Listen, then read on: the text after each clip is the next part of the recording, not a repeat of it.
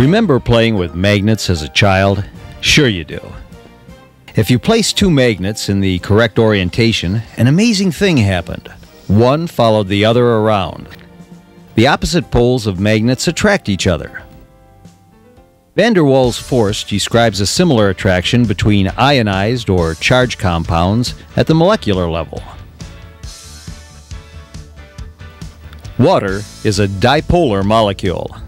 The two hydrogen atoms give one end of the molecule a positive charge. Oxygen gives the opposite end a negative charge. Dissolved mineral salts constitute the majority of the solids found in water. The metal ions are charged positively and non-metal ions have a negative charge. Like the poles of magnets, the opposite charges attract each other. The amount of that charge, called the zeta potential, determines the amount of the attraction.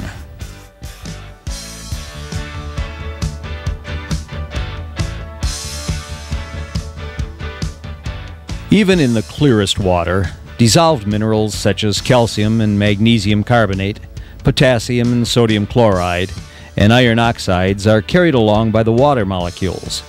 The ions are not bonded to the water molecules, but attracted to them, much like the magnets. Armstrong designers have used the very same principle to save you a lot of work and money in the Series 4000 HumidiClean. Here's how. Once water has reached sufficient level in the humidifier, it is heated to make steam. When the water vaporizes, the mineral salts precipitate out of solution and begin to crystallize. The crystals are attracted to whatever has the greatest zeta potential inside the system. In other steam generator type humidifiers, that is usually the tank or the heating elements themselves.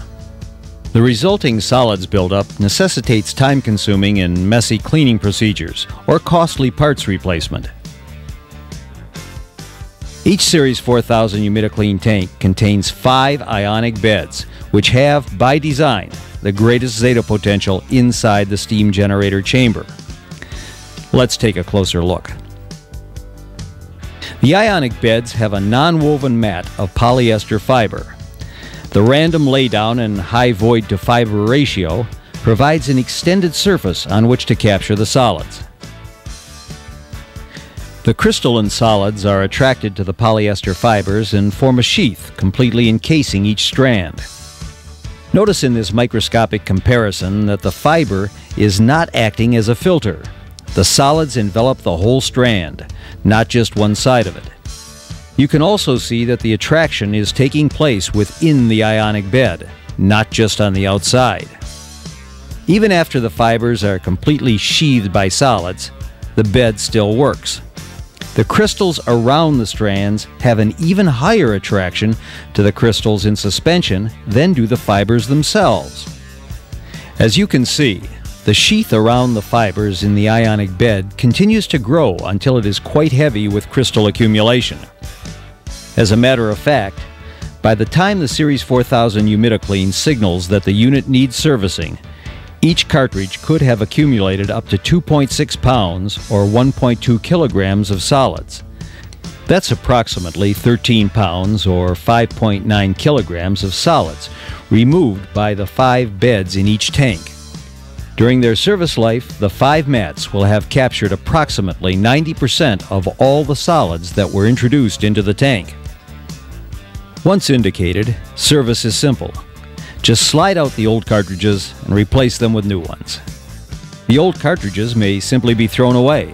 They pose absolutely no environmental concerns. The ionic bed makes the HumidiClean environmentally friendly in another way. Since the drain valve of the HumidiClean does not have to be frequently cycled to remove solids, less water is wasted than with other models.